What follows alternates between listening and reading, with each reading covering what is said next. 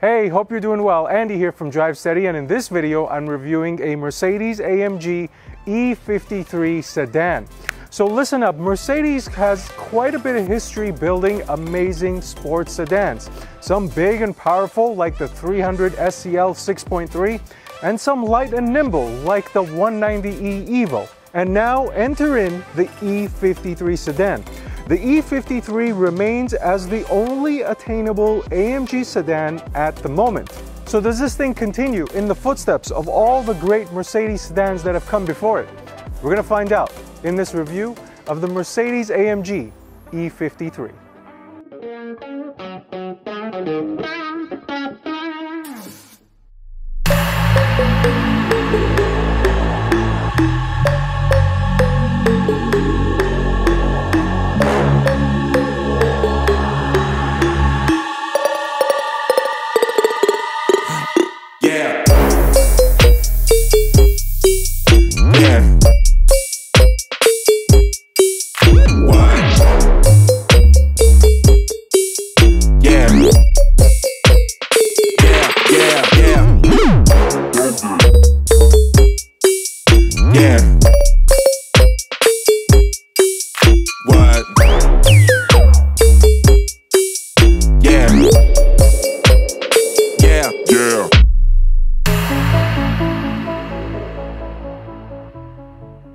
Alright, so before getting started, a big thank you to Keys Mercedes for allowing me to review this AMG E53 today. If you happen to be interested in this car or any other Mercedes product, they've also got a good pre-owned inventory as well. Be sure to give them a call. I've left their information in the description below. So now, the E53, let's start off with the exterior. So Mercedes gave the E-Class a refresh in 2020, or I believe it was 2021, and to call it a refresh is somewhat of an understatement. So it's a quite intensive quote-unquote refresh that Mercedes gave to the E-Class. And I think that's good because when this generation of the E-Class came out, I felt that it was a little dated, almost like it was old as it just came out. I also felt this way about the current BMW 5 Series, but like the 5 Series' refresh, I think Mercedes has done a great job with the refresh on the E-Class, giving it a nice balance between aggressive sportiness, especially for this AMG model, and the classical Mercedes-Benz styling cues. Alright, so because this is an AMG product, let's talk about the engine. So this has a 3-liter turbocharged inline 6-cylinder engine with a mild hybrid setup. It has a 48-volt battery, and all of this combines for an output of 429 horsepower and 384 pounds-feet of torque. The E53's engine is mated to a 9-speed traditional torque converter automatic, so no double clutch in this AMG model, but it has a standard all-wheel drive system. Now, I did mention the mild hybrid setup. This thing has a 48-volt EQ boosted system that supplies 21 horsepower and 184 pounds-feet of torque. And in addition to that, the E53 weighs 4,350 pounds.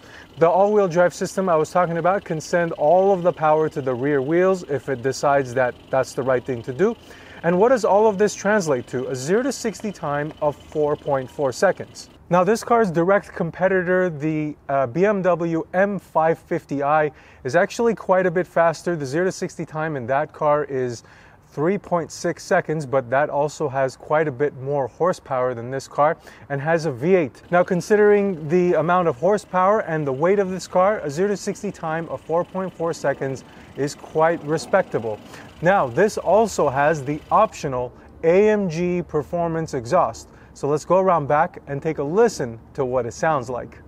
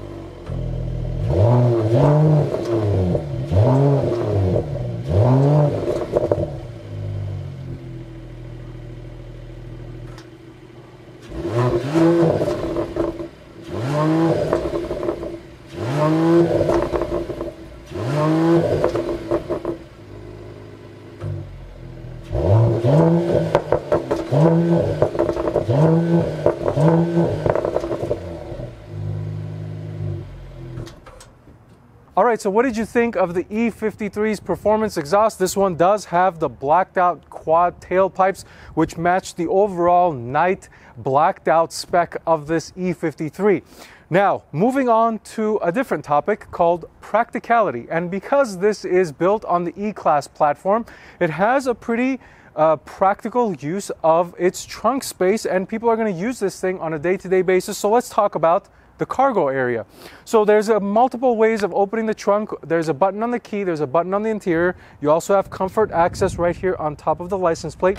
You push this, and once this thing is open, you're greeted with a really nice amount of space. The opening is actually nice and wide and tall, so you can fit larger pieces in here. I would say 2 large pieces of travel equipment would fit just fine in here. It also depends on how big your travel equipment or your suitcases or your luggage is. But if this wasn't enough space, you have the ability to fold down the rear seats, and once those are folded down, you have a substantial amount of room in this E53's trunk. So absolutely no storage concerns, at least from my standpoint. Even if you're somebody who carries around a bunch of stuff with you, I could certainly see you being satisfied with the amount of trunk space in the E53.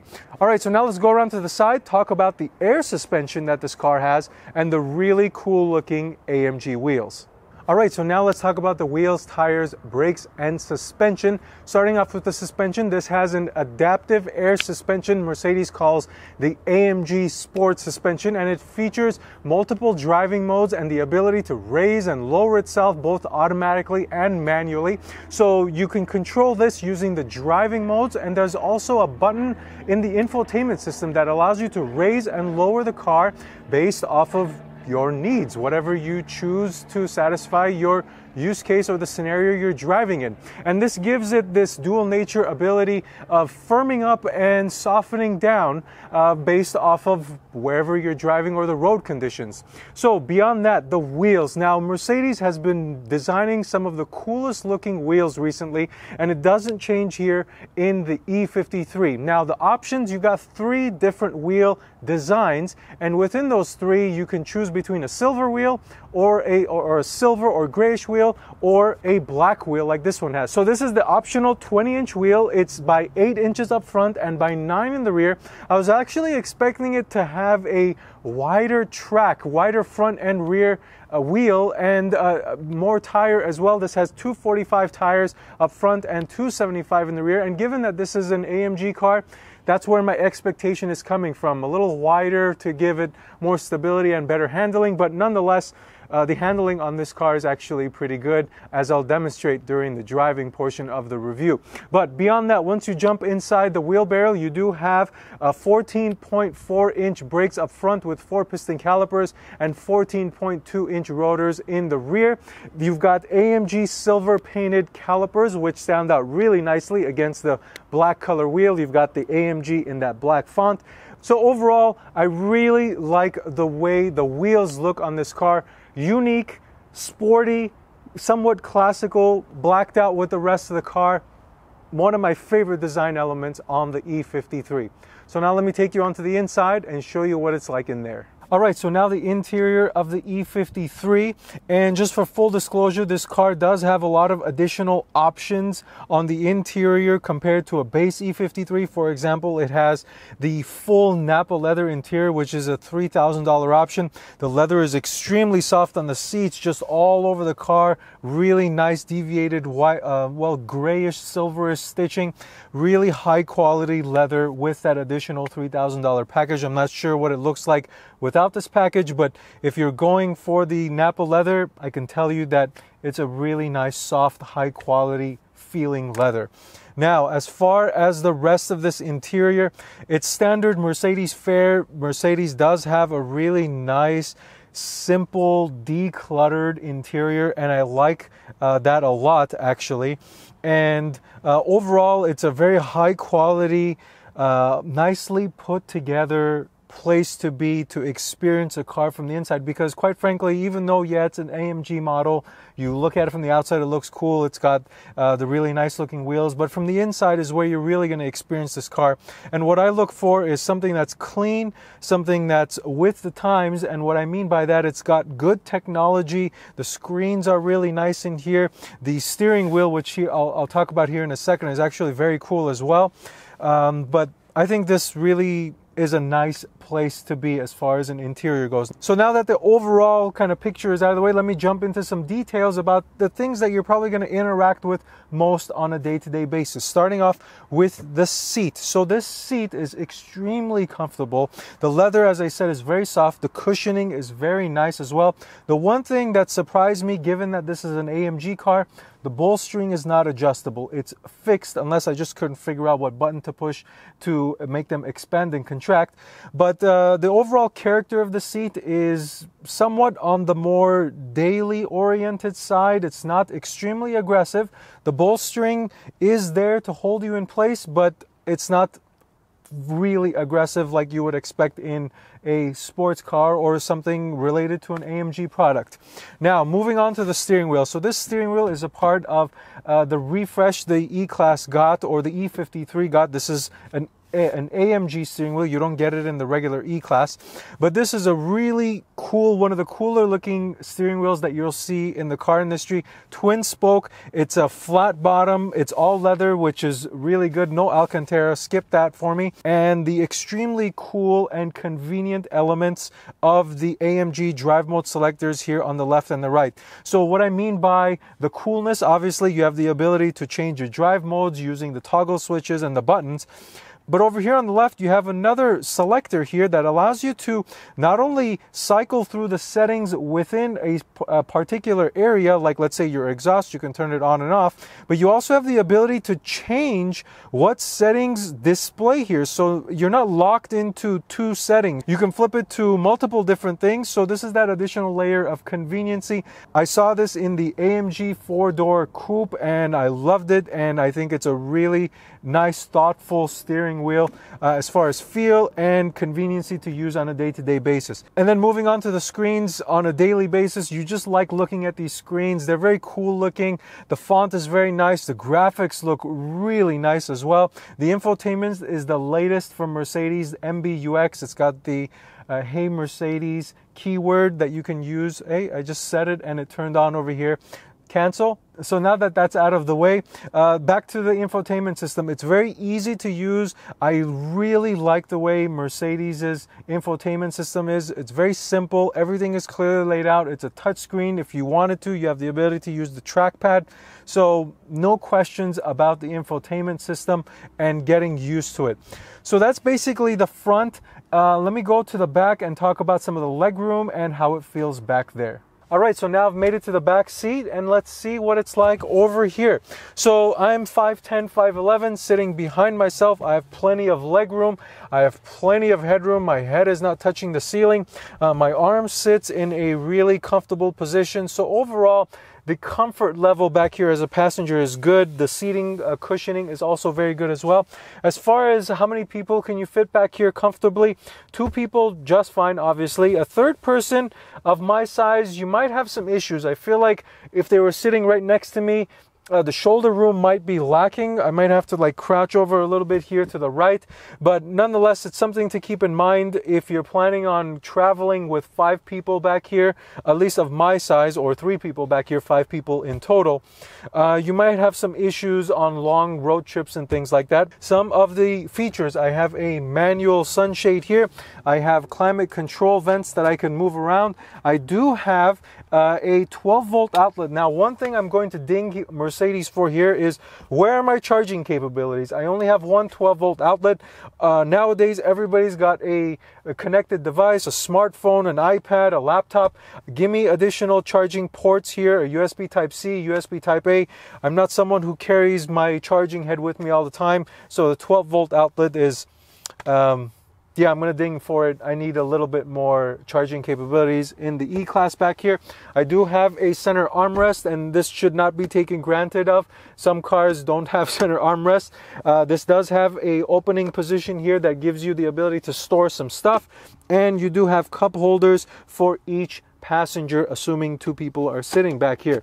Now, beyond that, the back seat is a nice space. The overall interior is pretty good, minus some of the nitpicking things like the charging capabilities. But overall, this is a really nice interior. So now, with that, let's move to the driving portion of the review and see what this AMG E53 feels like behind the wheel. All right, so now the driving portion of the review. And as always, this is what the key looks like in new Mercedes AMG cars. It's actually a really nice key. Feels good, no plastic, and overall decent key. Now, as far as visibility goes, no issues with visibility or safety features in the E53. Of course, it has a carryover a lot of the E-Series safety features. No visibility issues at the front. I do have blind spot monitoring. I do have lane keep assist. I have 360-degree cameras, so no safety concerns. Now, as far as price goes, as I mentioned, this is a pretty loaded up car. So as an example, the base price of the E53 is $75,000. And this car, as equipped as I'm driving, is about $91,000. So it has $15,000 of options, including the interior leather, the wheels, the trimming and all that stuff, some of the other packages that give you driver comfort and things like that. But so this is a pretty loaded car. Now the comparative or the direct competitor for this car in the BMW lineup is the M550, and that is about $1,000 more base for base. But that has a V8, and that has I believe 100 horsepower more than this car. So let's see what this thing is all about. Let's turn it on and let's go for a spin, shall we? So foot on the brake, start, stop. Exhaust at startup is not loud or anything. It's actually quite mundane and very smooth to turn on. It gives you a pretty comfortable starting experience, for the lack of a better term. So now I'm going to go ahead and start off in comfort mode. And let's go from there. We'll build progressively from that point. Now in comfort mode, this is something very comfortable, just like the mode intends. This is a mode where you would drive it on a daily basis in this mode. The steering is pretty light, the suspension soaks up the bumps, and you're just coasting along at a comfortable position. So now let me go ahead and put it in sport mode. I'm sorry, I'm going to put it in Sport Plus mode. The exhaust turns on, and this is a dealer car, so I'm not going to smash on it. It is a brand new car, and I'm just going to be respectful to the owner. So let's give it a quick pull just to get an idea of what it's like from second gear on a roll.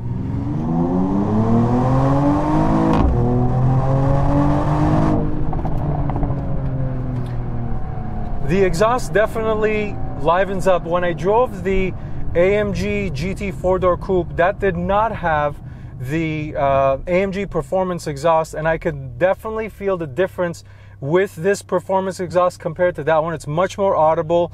The backfire or the crackles and the pops are much more apparent in the performance version of this exhaust. So if that's something you're into, definitely check that box, because in the 53 that I drove, the 4-door coupe, the GT 4-door coupe, that was a little tame for my expectations in an AMG car. But as far as speed goes, this is actually a pretty fast car. It does feel very much so like it's 4.4 second 0 to 60 time. It's not something where it's going to blow your head off with a bunch of straight line speed. It's just faster than what you would expect, than what you get in just a normal Mercedes car. So that's what it's intended for, kind of that middle of the road between the 63 and, let me put this back into comfort mode, so it shifts on its own. The 63 Mercedes, and then like the E350 or the E450. So this is kind of that middle road where it's got decent power. Let me give it another pull here. This is in comfort mode, and the transmission isn't as aggressive to downshift, but it does have a decent amount of low-end torque to get you going even in the higher gears. So no issues with speed.